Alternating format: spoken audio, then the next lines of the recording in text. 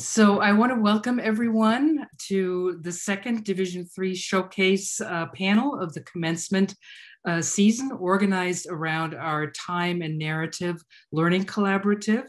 My name is Ava Rushman. I use she, her pronouns, and I'm a professor of cultural studies here at Hampshire. I'd like to begin this event by acknowledging that we stand on Nonotuck land. And I'd also like to acknowledge the peoples who were historically here and their living descendants and relations, as well as our neighboring indigenous nations, the Nipmuc and the Wampanoag to the east, the Mohegan and Pequot to the south, the Mohican to the west, and the Abenaki to the north. So the Time and Narrative Learning Collaborative, just briefly, investigates how, as communities and cultures, we author time, mark time, and measure space and time. The faculty, staff, and students who work together in this learning collaborative pursue a range of questions that traverse the fields of literature, history, physics, film, biology, philosophy, music, astronomy, studio arts, and many more. The Learning Collaborative asks such questions as whose histories gets told and whose memories matter. How does the multi-million year history of the Earth affect how we think about human evolution, history, knowledge, and the future? How do conceptions of time affect what we create and imagine? How do we experience time during a crisis such as the pandemic that we've all been living through? So as you might know, our learning collaboratives, or LCs as we call them here at Hampshire, are a new initiative of Hampshire, one just coming into being this year as these students were launching Division III projects. And so while in the future we imagine the learning collaboratives and the Division IIIs as more tightly interwoven, this year our students present projects that have affinities with these emerging collaborative hubs. So now I'd like to move to the introductions. We have 5 presenters in our session today. Each presenter will have 10 minutes to present and then 5 minutes of Q&A. Presenters, when you have 2 minutes left on your presentation, you will hear a chime from my phone that will give you notice. And at 10 minutes, I'll ask you to wrap it up if you are still talking at that point. And audience members, please put your questions and comments in the chat. And you could post comments or praise and congratulations. But if you have a question, definitely let us know who the question is for and make sure we know it is a question so that then our panelists can respond. So I think without further ado, we'll begin with our first presenter, China Aming. The title of her Div 3 is Healing Circles, Support Groups for Childhood Assault Survivors. So China, here you go. Hi everyone, I'm China Ming, and this is my presentation, Healing Circles, Support Groups for Childhood Sexual Assault Survivors. Before we begin, there are a couple terms that you should know. So we're going to start off with childhood sexual assault, also known as CSA, which is the activities involving a child under legal age as provided by national law, as well as sexual activities with children involving coercion, abuse of position of trust or influence, or exploitation of a vulnerable or dependent child. Early life stress, also known as ELS, any form of physical, sexual, and emotional abuse and neglect experienced by an individual under the age of 18. Childhood trauma, a traumatic event that threatens injury, death, or physical integrity of self or of others, and also causes horror, terror, and hopelessness at the time it occurs and overwhelms a person's ability to cope. And adverse childhood experiences, also known as ACEs, which are potentially traumatic events that occur in childhood before the age of 18. And so what we have right here are historical contexts that give a background on CSA. And the presence of childhood sexual assault in the United States can be dated back to the 1800s. Attempting to understand the cause of CSA, one must examine the social consciousness and general acceptance of CSA within modern society. Attempting to understand the cause of CSA, it has been suggested that backlash, minimization, and denial of CSA are due to cognitive dissonance, in which society is uncomfortable with believing the atrocities existing, such as increasing prevalence of CSA. In an attempt to blur these lines between the consensual sex and CSA, Nelson 1989 argues that the child participants are powerless in declining sex with adults, and that sex education is needed so that children are aware that they can make more informed decisions surrounding their participation. It is easier to accept CSA if the individual is not perceived as a child and being distinct needs from adults. One reason for this perception may be that children are threatened with severe consequences if they disclose their abuse. Early life stress and brain regions affected by trauma. The link between early life stress and negative health outcomes stems from the physiological responses of the sympathetic nervous system and the hypothalamus pituitary adrenal gland, also known as the HPA axis. 65% of people within the United States have experienced at least one adverse experience in their lifespan. Emotional reactivity, functional and structural changes in the brain, circadian rhythm disruption, metabolic dysregulation, and immune dysregulation are all factors that play after experiencing adverse experiences. The body prepares the fight or flight response by the peritoneal SNA releasing epinephrine or norepinephrine or increased blood pressure and heart rate. The HPA axis releases a corticotropin releasing hormone from the hypothalamus, which releases a hormone cortisol in the receptors of the pituitary gland. High levels of hormones can impair the prefrontal cortex, limiting rational thought, organization, and planning. Constant stress can alter homeostasis of the body depending on the individual's perception or severity of the stressor that can lead to behavioral and physiological responses. Childhood is a critical time for the amygdala, and exposing it to early life stress can affect the processing of information into memories and affect emotional aspects attached to it. Factors including sex, genetic background, the age of exposure, the age and context in which the long-term impact happened are all things that need to be examined. And so with that, you wonder, how do we get to childhood trauma and adversity? Rarely childhood trauma occurs in just a single event. Frequency is a major factor, including persistent abuse involving one or more bad experiences. In many cases, negative risk factors, including poverty, parental neglect, or drug abuse, coexist with the multiple chronic stressors, and in return can cause disease and health risks within the adulthood. When the outcome of trauma is explained by exposure to more than one adversity, it is called average childhood experiences. And average childhood experiences was coined in 1995 by researcher Robert Anda, who conducted the ACE study, which found that individuals who reported one or more ACEs can have a dose response between their ACEs and risk behaviors, meaning that the more ACEs that you have or you identify, the more likely you are to experience negative and physical, mental and mental health outcomes. Some of these outcomes include immediate chromosomal damage, changes to brain function during development, PTSD, ADHD, COPD, and even cancer. Research shows that ACEs were more prevalent in low-income and minority populations due to the imbalances of trauma, racial and socioeconomic pressures, and factors that are due to increased reduction of life. In addition to living in environments with unhealthy behaviors, when it's combined with ACEs, it increases vulnerability and reduction of executive function. Adaptation to environments in early stages are critical to development.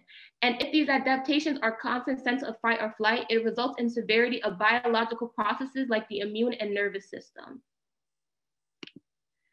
Childhood sexual assault is just one category under ACEs, but in some cases, it can be presented as the most detrimental to healing and development of children into adulthood. Since the term that we call child does not have a single classification or definition, there is no way to determine the exact number of children who are affected by childhood sexual assault annually. A child's cognitive approach and affective state is disoriented when childhood sexual assault alters their self-conception and worldview. According to the 1985 study by Finkel and Brown, 4 factors are necessary when we are analyzing and addressing childhood sexual assault. The first factor is traumatic sexualization, also known as sexuality formed in developmentally inappropriate ways. The second is stigmatization, also known as shame and guilt. The third is betrayal of trust and vulnerability manipulation. And the last is powerlessness and the inability to protect oneself. When we have disassociative symptomology marked by denying sexual abuse events, rapid changes in personality, rapid regression in behavior and academics, frequent daydreaming, and inappropriate sexual knowledge or behaviors, it is evident that childhood sexual assault may have been prevailed. And so sexual assault, as many other processes of fight or flight, have neurobiological implications. And so during this time, the catecholamines are increased, damaging memories and impairs rational thought. Opioids increase, causing flat effect, and corticosteroids decrease, reducing energy and impair immune functioning. Survivors of sexual assault report the inability to logically plan steps needed to defend themselves from traumatic events, in addition to the flight or flight. These traumatic events elicit the toxic immobility. And toxic immobility is a rape-induced paralysis, which is related to the mammalian response in extremely fearful situations, which increases breathing, eye closures, and paralysis. 12 to 15% of these survivors experience toxic immobility during assault, and more common in individuals who have been assaulted in childhood or adolescence. So if we are in defense states of hypervigilance or fight or flight, and tonic immobility is not viable, the body transitions into the final defense state, which is known as the freeze or the collapse state. And in this state, the body prepares a person for injury or death by releasing opioids to decrease pain. After sexual assault, survivors report emotions of detachment and often confused with apathy or indifference. Within this body, the glucocorticoids and the catecholamines levels are extremely high and memory retrieval is impaired.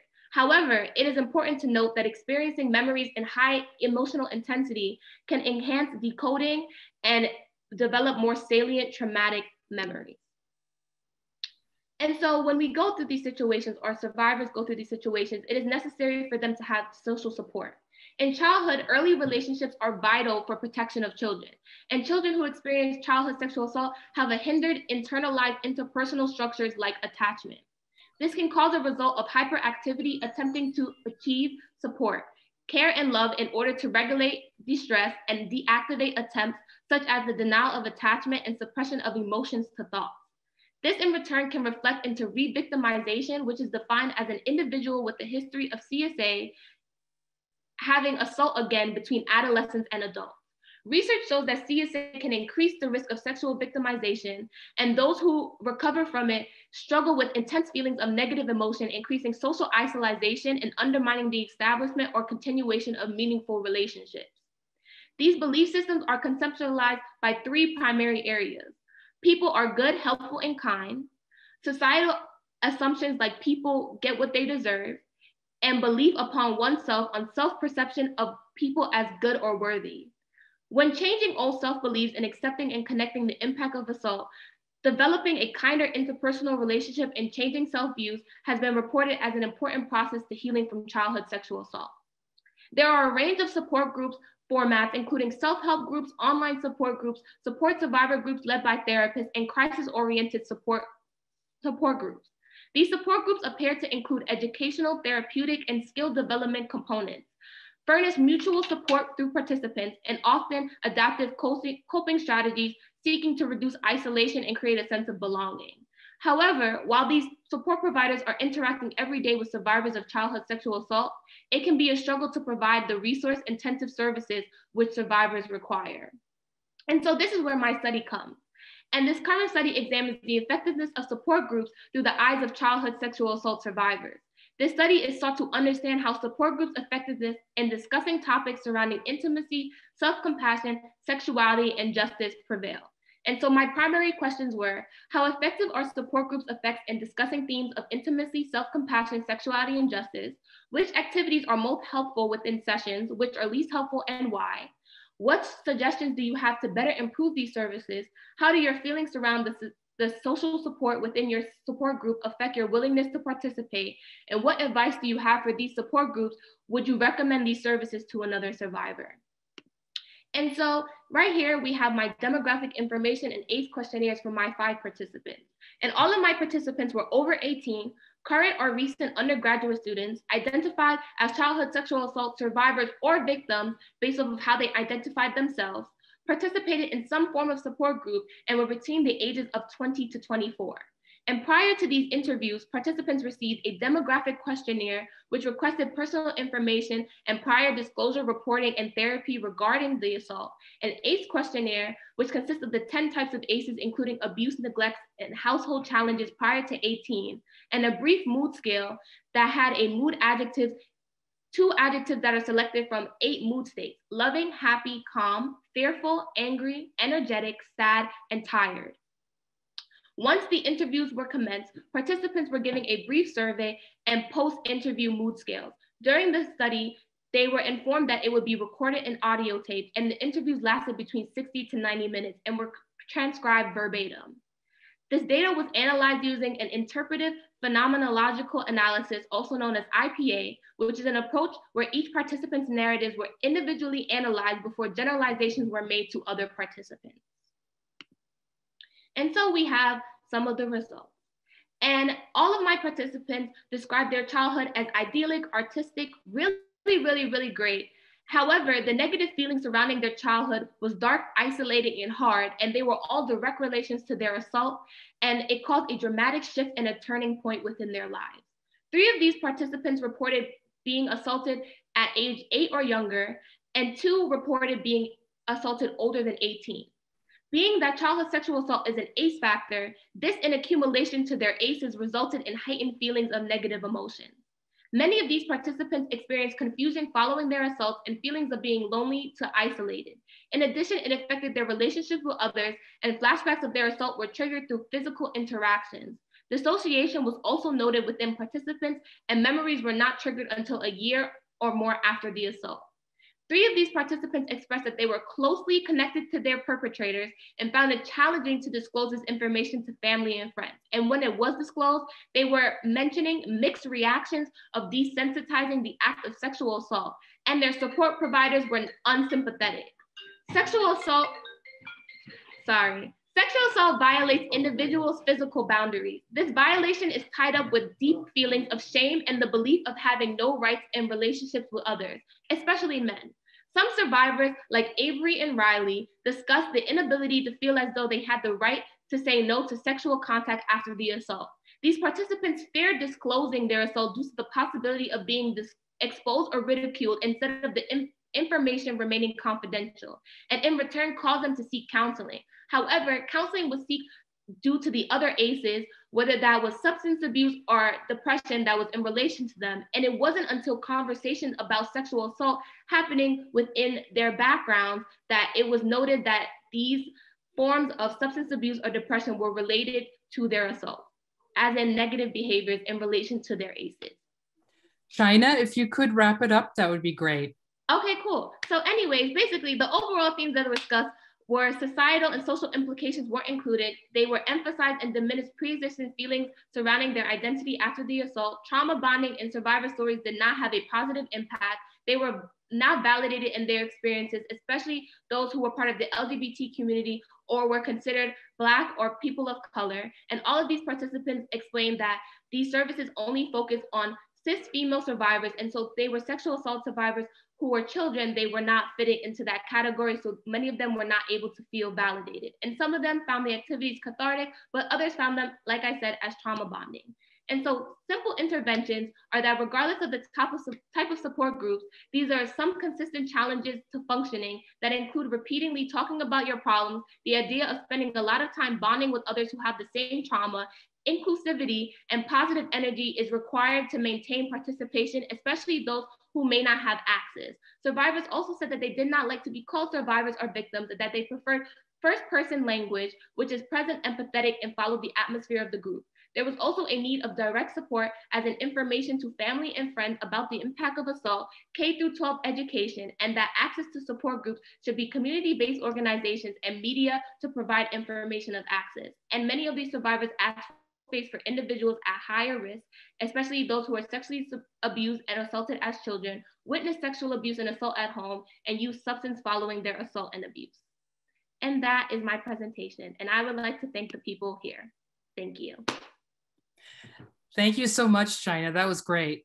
Does anybody want to ask any questions? Does anyone have comments? Please write them up in the chat.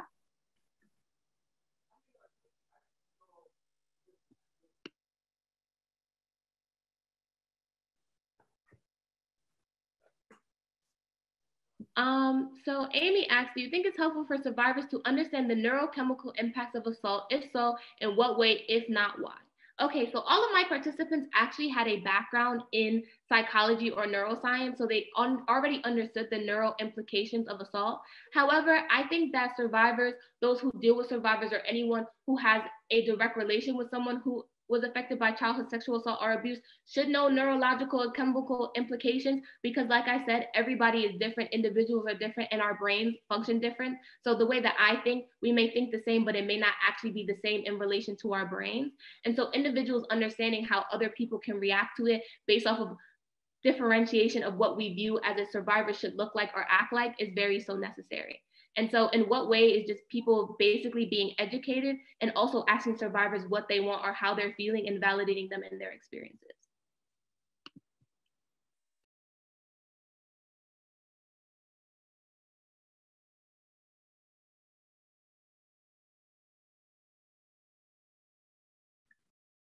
Any other questions?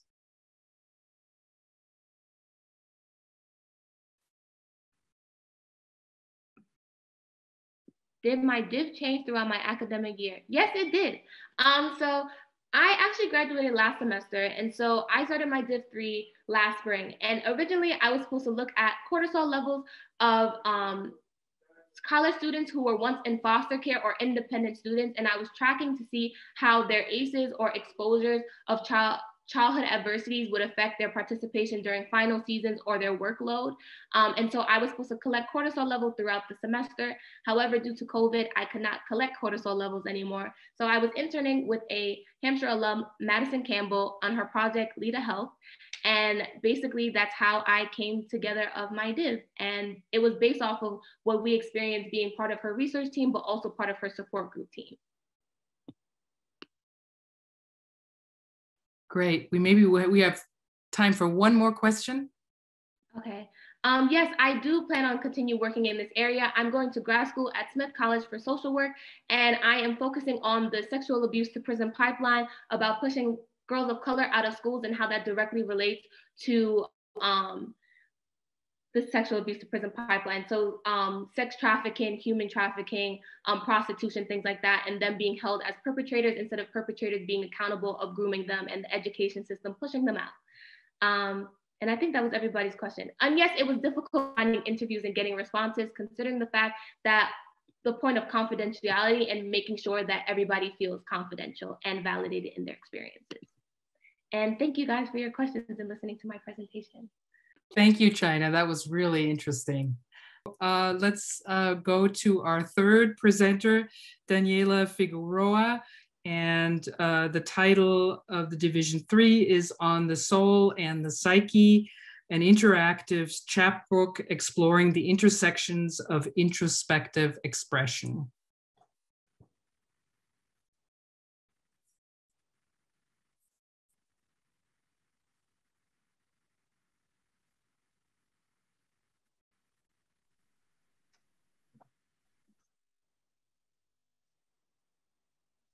Hi, everyone. Is that showing okay, Ava? Yes, it is. Yeah, you're fine. Thank you. I'm going to turn my video off. So my div is entitled On the Soul and the Psyche, and it's an interactive chapbook exploring the intersections of introspective expression. These intersections for me are from my studies of psychology and psychoanalysis, along with creative writing and painting, which is, visual art in general. And then for creative writing, poetry, of course. Really regarding the idea that our unconscious thoughts and desires are inevitably imbued into the work that we create and can be used as tools for self-discovery and expression. So this is my foreword, my invitation to the reader to embark on this journey. This idea began by, at first I wanted to create a chapbook that presented my poems and their coinciding paintings. However, I thought that that wasn't enough, and I would be doing a disservice if I didn't extend this invitation that I created for myself and an invitation to have people do the same thing and feel better. And of course, I have an invitation on the side for the reader to draw in the book as they please, and what else are margins for. And this comes from my own experience with never writing in my books. Even if I own them, I really didn't like it. I really thought that it was really disrespecting the work. And then, you know, obviously I've come to realize that that is the only way to truly engage with the work and be fully present with the writer and the speaker. So this is the second poem that comes up in the book, and it's entitled Shit We Just Don't Talk About. This poem is inspired and adapted from Heather McHugh's What He Thought. A little bit about the book construction. I realized that not every painting had a poem, and not every, you know, and vice versa. And therefore I decided for every poem that doesn't have a painting, they will have a larger interactive section for the reader to engage with, and with intentional spaces for the reader to put their thoughts, drawings, whatever they see fit. So this is the first part of the prompt. Have you ever been told not to talk about something, maybe something others have overcompensated for? How has it affected you or those around you? And draw yourself saying something you were told not to talk about. And yeah, so there's a space for the reader to draw themselves however they want, and with little, like a little hint saying to try and fill the speech bubble as much as you can, whether it be with drawings, writing, you know, big bubble text, you know, anything that, you know, anything that works. And then the second part is a full spread of different text bubbles. Yeah, to include other things that, you know, you've been told not to talk about. These drawings are actually hand drawn in my sketchbook, and I decided to scan them in because I feel like it shows how I draw and how I doodle within my own journaling practices, and really, you know, communicating that handmade quality and that process, that nothing has to be perfect, because, you know, if I copy pasted shapes, all the shapes from, you know, Word and PowerPoint, I just felt like that wasn't enough. And I don't expect the reader to be perfect in their responses, so why would I be perfect in my own? This is another poem that is included. Also, these are some of my shorter poems, believe it or not. And for this poem does have a painting. However, with the pictures that I ended up taking of my paintings, I decided to only include close-ups and pieces of the paintings instead of giving away the full image throughout the book to enact the process-like feel, since I'm not asking the reader to, you know, provide their own complete image, just, you know, pieces of hinting of how we can start bridging those two things together. And this is the prompt that goes with that one. It's what is something you have reconciled with or want to reconcile with, and what color does your truth shine? With the instruction to fill the outline with colors of your choice, but of course there's space to color, write, and draw all around as the reader sees fit. These are examples of how the full painting images appear at the end of the book. They have their own section. And yeah, they have their own section. So when the reader is done with, you know, their journey, they can see, oh, wow, this actually may provide, you know, a more complete image. And these are some more examples. I didn't want to provide too many examples and give away all the content, but I hope I have, you know, provided enough examples to intrigue everyone that's looking. And this is just an image of the book in my hand. And you can actually scan the link to purchase my chapbook at blurb.com, of course. And yeah, I would like to leave off with the message that, you know, some people would say that the soul and the psyche are one and the same, but my chapbook proves that I beg to differ. So I hope you will all, you know, look at this book and hopefully embark on your own journey of self-discovery and self-expression. Thank you so much, Daniela. This looks like a book that a lot of people would be interested to work with. So thank you so much for all your work on this. Again, if people have questions or would like to post more comments, please go ahead.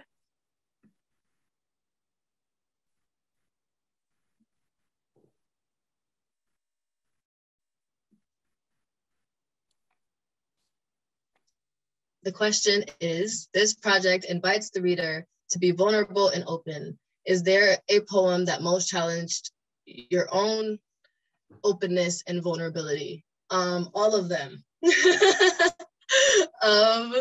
Thank you, Nathan, for that question. But yes, no, I definitely think a lot of my poems are really, really vulnerable. And that's why I felt, you know, at that disservice of sharing my own journey of introspection, because what does that mean to anyone else? But I kind of wanted to show like, well, you know, this is what I've learned for myself. And even though I was very afraid to do it, I have had to learn to overcome that.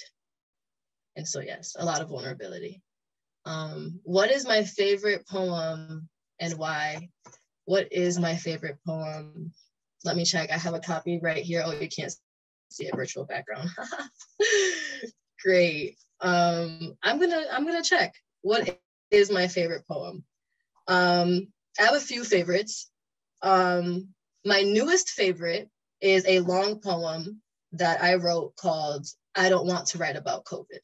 And it's about everything that's been happening during COVID, even though I don't want to write about it.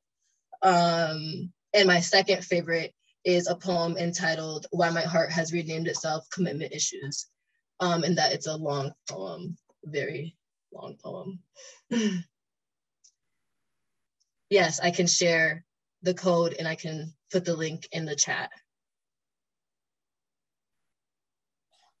The book is technically, so I was thinking of other guided journals that like, you know, that you see in the store all the time. I know like a new one that came out was Heart Talk, and, you know, there's Start Where You Are, and thinking about journals like Wreck This Journal. And it's like, you know, with those journals, it is almost meant to be like a diary, like a journal, very personal. You can share it with others by all means. I'm sharing, you know, that vulnerable aspect. I am sharing that with the world. I'm sharing that with everybody.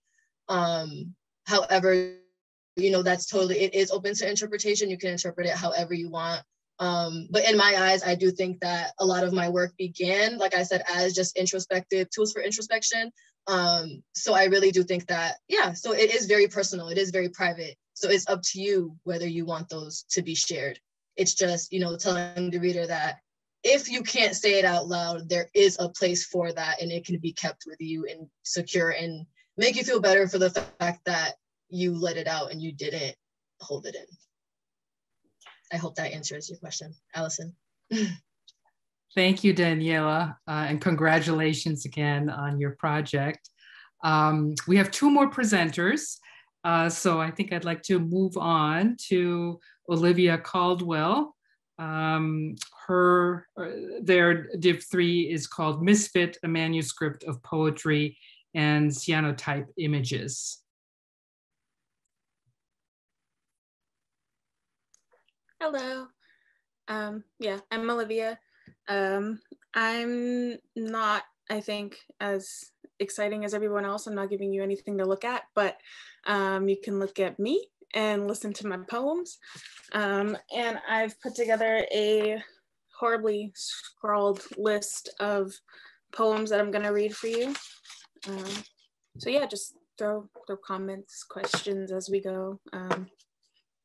Yeah, so Can everybody hear me fine? Thumbs, I see a thumb, maybe. Okay. All right, so the first poem that I'm gonna read for you is the title poem of my collection, which is, and not the title poem, sorry, the first poem in the collection, which is titled The Summit. The Summit. It's all small, horizon of land, expanse of hills and farm and jutting white homes. The trees wrinkled too early, uncomfortable, like a blaze, ready or waiting. I must look recently back from the dead, clothes pulled from the laundry pile, a casing, new skin. We pretend to ignore the crisp of things, the uneasiness of tufted grass. Nothing is as it should be anymore. I'm parched, tongue thick and sticky. It pulls from the roof of my mouth. I'll keep it pressed there, my own twisted thinking face, just a little longer. So the next poem that I'm going to read is called On Inheritance. It's funny, things that manifest ugly and unseen, the pieces that know without. Sometimes I forget if I made up all my memories, if I ever tasted eggs and ketchup. Did you hold my hand, tuck me into bed? My face is your face, and I don't know what we look like. But still, I am brown hair, eyes, summer skin, foot shaker, light switch slapper. On the couch, my right foot dances in my mother's lap, anxious tick. Every time, God, she says, you're just like your father. It's just funny to read because I know she's watching and probably laughing. So the next poem is the title poem of the collection. It's titled Misfit. Oh, and this is a duplex. If anybody knows anything about that or wants to look that up, it's a pretty cool form of poetry. And it was my first duplex, so hopefully successful. Misfit. I didn't quite fit in the frame. I needed to adjust the camera back farther against the pink chair, the cat, some socks, a pile in the pink chair. I posed myself, intimate, crouched on the bed the way I once hid from monsters there, that same bed. I hid from the panic, but it bubbled in my chest. I felt it, felt nothing, always bubbling in my chest. Squeezing the shutter, the tripod shook. Again and again, posed still until I shook. Self-portraits of the poet, her body always in pieces. Unclear, a blurred image, still life in pieces. The film advances, move along anyway. Mistake, misfit, the pressure so low, so full of mistakes. After, I search the picture, see what doesn't fit in the frame. And next is, and when the deer hit my trunk. And when the deer hit my trunk. She, all hoof, blood, and fur, my legs went jello soft and skin prickly. Still, the music played, the directional blinked, clicked like a clock as if to say, nothing had happened here, just passing time. Then came the nausea, numb relief, adrenaline, flashing lights smiling from behind. Slow down, neighbor. Things are passing by too fast and your hazards are on. I wonder if she made a sound, an oof, some intake of breath and bleat. Maybe her nose flared while stumbling over stone feet. I am glad I didn't hear it. I saw her happen. Hesitation, commitment, the breaking. I saw her choose movement on Tuesday. A little loss. And then next is In the Frame at the Top of the Stairs. Just a little story about this one. I have not stopped thinking about this since I turned in my div in November. This is probably the third or fourth iteration that has happened. I actually sent this off to Nathan, who was my advisor, chair, mentor basically in the chat somewhere. I sent it off to him about an hour ago and said, hey, can you look at this? Because I'm nervous about reading it. And he gave me some feedback. Of course, I didn't have enough time to use the feedback, but so this one is still in the works, I'll say. So in the frame at the top of the stairs, they are smiling with teeth, stark white, lips parted and wet with excitement, the freshness of being in love. Happy marriage punctuated with this, white rice falling from the sky. A pretty picture. The flash bellows itself, freezes delicate my grandmother who made a white wedding dress with small fingers and cups of tea between algebra quiz and red smearing pen. A spring in Ohio, kneecap snow melting in drains and cracked pavement sprouting grass, planning a summer wedding, the sleeves dripping in lace and beads. I sit in the spring some 50 years later, picture myself in that same dress, rich tones of olive skin and tattoos, softly blurred the way I once opened gifts wrapped in tissue paper. I knew what they were before I could see. Their giddy faces live in my head, punctuated with white petals. So young and still so sure. Next, I have Summer Pastoral. The fog branches in, snakes itself around my socked feet like a daydream. Morning dew collects tiny galaxies in the tiger lilies, their oranges aflame, dripping ashen embers into soft grass. Their fingers are beckoning, intoxicating. Listen, come closer. I am quiet, but the lilies are shrieking. Can't you hear them too? Now I have a happy one. Crazy, I know. This is Campfire Story. If I ever get the chance to have a family, I want to buy a big Winnebago to hitch to the back of my SUV. Let me wake up beneath the evergreens, sweep dust from the camper, and spend mornings watching the sunrise over the treetops and the mountains while blueberry pancakes sputter away on the fire's griddle. My feet will always be dirty, clothes smelling of syrup and smoke. It will be good, even the rain. Even the birds and the bears will be smiling. If I ever get the chance to have a family, we will live as happy people do. And then my final poem, which is also the final poem of the collection, called I Spent a Year Fat and Happy. I woke each morning with no obligations, stretched and hugged myself tight around the middle. Breakfast came with no leftovers, anything I wanted, no pills. I sipped coffee in the rocking chair and never felt the fluttering, never felt too hot or too cold. I read so many books, my focus not a question. There was no pain that year, no fear. It was like a rebirth.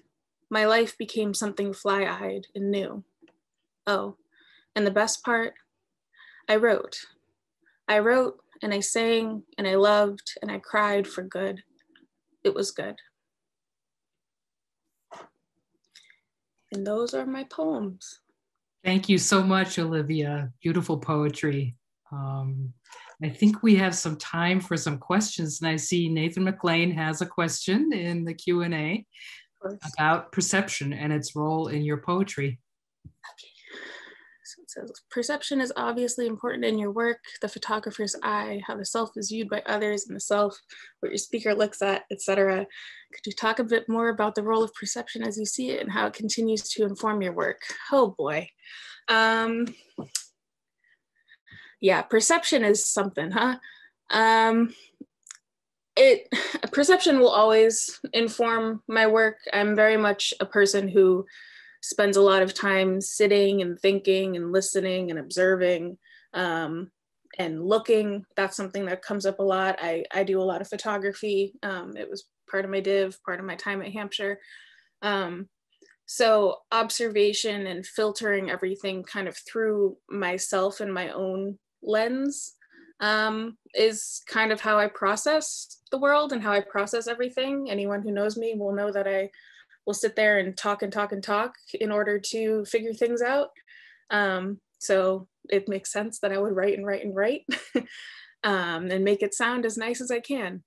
So I guess that's kind of my thoughts on perception. I've been really enjoying trying to step out of my own perception in my writing, and thinking about even taking on personas and things like that, because I've seen a lot of really excellent work and stuff come from things like that. So there's a poem in the collection that originally began as a persona poem from like the perspective of a deer, which I write a lot about, and I actually read some about. So yeah, it's something I think about a lot. So yeah, hope that answers. I don't know, Nathan always comes in with the hard questions for me, so. Maybe we have time for maybe one more question. Okay. If there is one.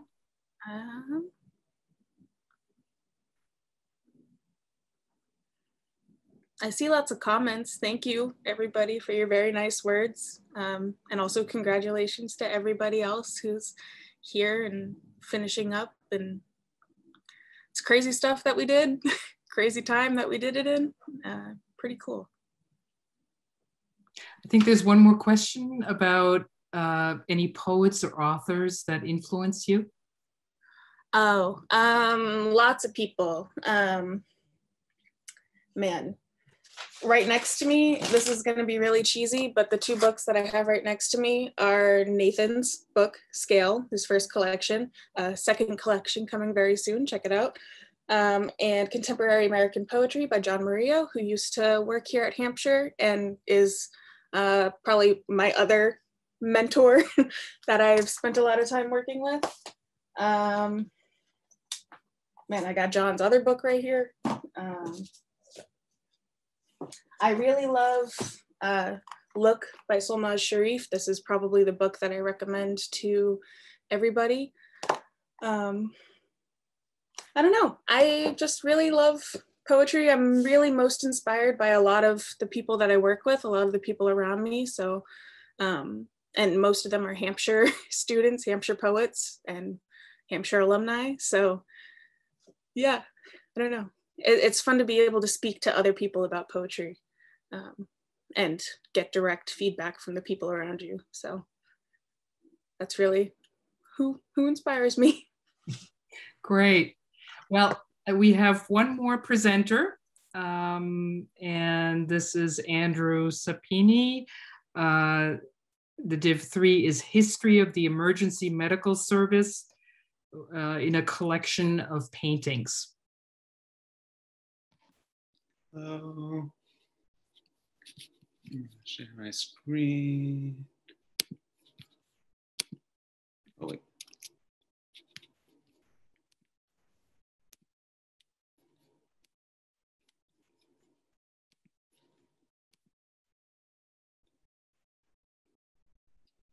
All right, so yes, I'm Andrew. I am an EMT at Hampshire College. I'm sure y'all know me from the testing site. I'm also an EMT in New York City, but I also have been doing a lot of painting all my 4 years here. And I also really love history, and I wanted to find a way to combine them all. So I created my div on the history of the emergency medical service. It's the history of EMS isn't talked about that much, and it's a very interesting history, and we've progressed a lot, but then we also have a lot more we can do. There's still so many problems in EMS, so it's still very much a problematic racist institution, but I just wanted to show like just how far we've come and what we can do to keep improving it. So to start off, These are also all oil on canvas. I created a painting of the Napoleonic Wars. This is considered to be the beginning of the emergency medical service. Napoleon's surgeon, Jean Larrey, he created these things known as flying ambulances. They were able to take patients off the battlefield and to field hospitals much faster than anyone was doing before. And not only that, he created the modern system of triage, categorizing his patients from mortally wounded, minorly wounded, and surgical cases. And this was able to save a lot of lives. And triage is still very much still used today. And so, yeah, this is what is considered to be the beginning. The next painting I chose to make was of Bellevue Hospital. In New York City, they created their own ambulance. It was based off of Civil War ambulances, but these ones had doctors that rode with them, and they were basically the first actually successful municipal ambulance service. And they would show up and they would treat patients on scene and carry them to the hospital. Because before they were just using ambulances that were, it wasn't even really ambulances, just sort of horse-drawn carriages run by the police. But these ambulances were actual ambulances. And the system that they created took off and expanded to other cities. And Bellevue Hospital still exists, and the ambulance station right next to it still exists. This is World War I. I chose this one because there's just a lot of innovation that happened during World War I. That's when people started to shift from horse-drawn ambulances to motorized ambulances, and people got better at treating injuries. A notable example of that is the traction splint, which is what's on this soldier's leg. If you break your femur, the bones can sometimes hit into blood vessels, and the muscle also contracts around it, and it can cause a lot of problems. And before this thing was invented, the mortality rate for femur fractures was 80% in 1916, but then in 1918, with this thing, it was down to 20%. And we still use them today. And so, yeah, then this wartime innovation continued in World War I and World War II. And as the soldiers returned home, they brought their innovations back with them. And so this is a 1960s ambulance. And this time, most of the ambulances were run by funeral homes, which was not the best. They really only had to have a first aid level training, and even that was more of a strong suggestion than actual requirement. And they used hearses because, you know, you could lie down flat in them, and if you died, you could still be able to go to the funeral home. So they made money either way. But to deal with this, they created the National Institute on Shock and Trauma created a thing known as the White Papers, which basically outlined all the problems with the emergency medical service and basically created all these lists of improvements, including the hospitals, including dispatch, and basically made EMTs actually become actual EMTs. They didn't just drive ambulances, they actually actively participate in patient care and actively tried to stop death on scene and en route. And this ended up saving a lot of lives, especially on highways when people are crashing their cars without seatbelts.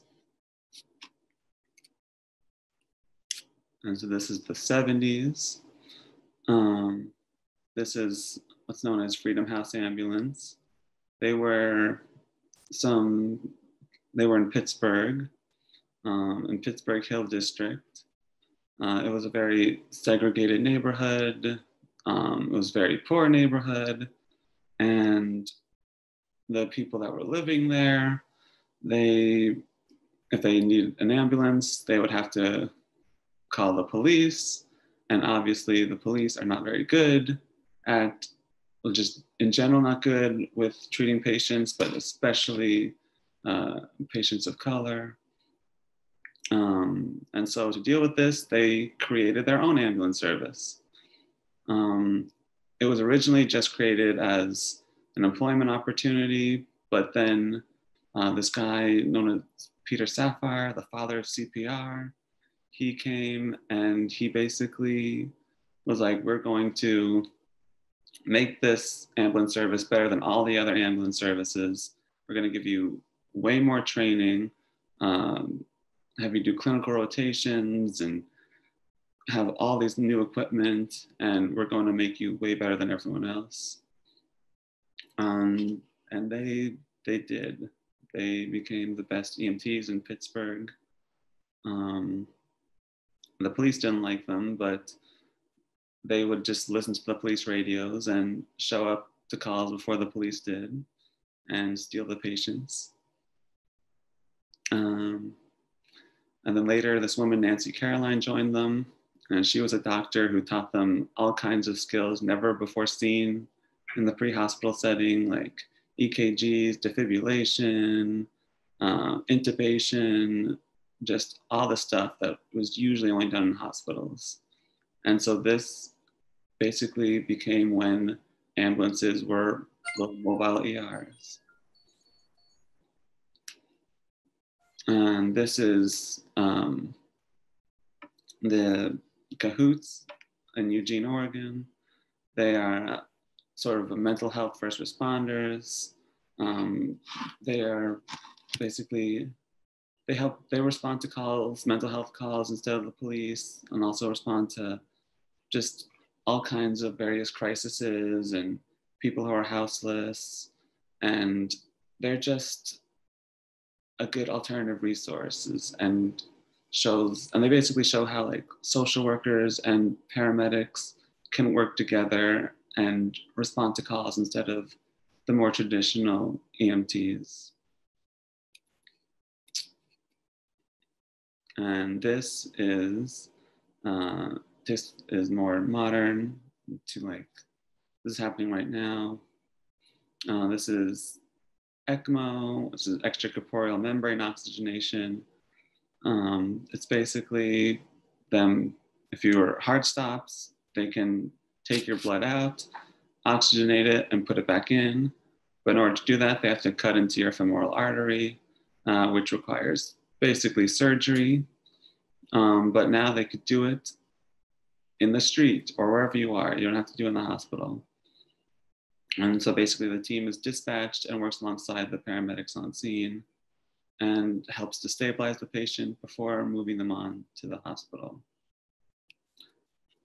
And this is, of course, COVID. This is a New York City triage tent. This is based off of what I remember from it when I was there last summer. Yeah, basically just triaging the massive flood of patients that were coming in. So there was a lot of them. And lastly, we have the street medics.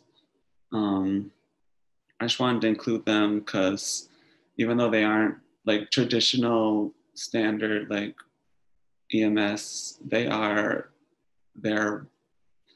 still a valuable part of patient care and show how like individual people can use their skills to treat patients in a non-traditional way. And these people are nurses, EMTs, or just people who've gone through a street medic training class to help protesters, but also just generally people who need the medical care and who've been neglected by the healthcare system. And yeah, they are way better at treating protesters than normal EMTs and ambulances. And that's basically my presentation. Yeah. Thank you so much, Andrew, for sharing your creative work. It's really great. Thank you. I think there are a couple of questions for you in the Q&A box.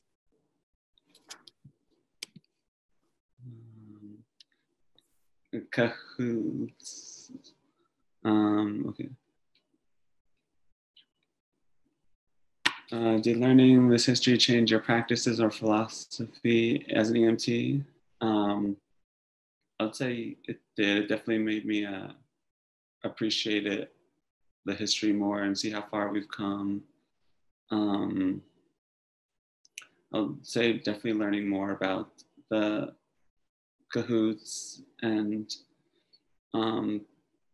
that stuff basically did like help me think more about like how can we find more creative solutions to help underserved communities. And because EMTs are sort of like stuck in their old ways. They don't like to change very much. So it's nice to see like a new alternative form of it. And Cahoots is still active, and there are many programs popping up like them all around the country. New York City is starting something like it.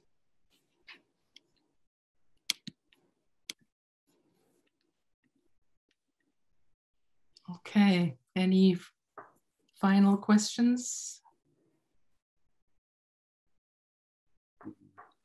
Make sure to come to testing on Sunday. Well, thank you to all of our 5 presenters. This was a wonderful lineup, and actually I see a lot of connection between all 5 presentations that I think deal with trauma in one way or another, physical, emotional, psychological, and the kinds of approaches to mitigating that or coping with it, and not just individually but also as a community. If we had more time, we could tease out those kinds of connections, which I think are really interesting. But alas, I think our next panel is almost upon us. So again, I want to thank all 5 of you for all the work you did on your Div 3, for doing really fantastic presentations, and thank you all for coming and listening and writing good comments and questions in our chat box. So thank you again for joining this panel.